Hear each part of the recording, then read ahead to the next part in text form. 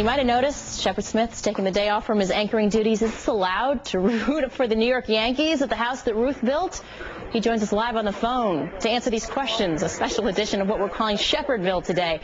So where are you sitting, Shepard? Just tell us. I'm honored. Actually underneath the stadium right now, walking towards section 208, right behind the home plate.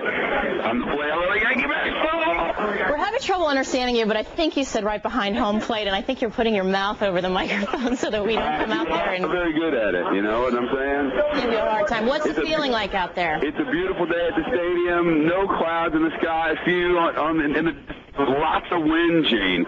We might actually get some offense out here tonight. It's a beautiful day in the stadium, and everybody's screaming bad things about Boston, so what do you expect? Is everybody feeling pretty positive? We're going to see any brawls? Hopefully not amongst the fans or news anchors who are taking the day off. Hopefully not. You know, I don't know. It seems pretty calm up here. We'll see what happens when they take the field, though. I mean, there's been a lot of talk about what may happen today, but hopefully they'll just play. Uh-oh. I think you're breaking up. It happens, Jane. It happens.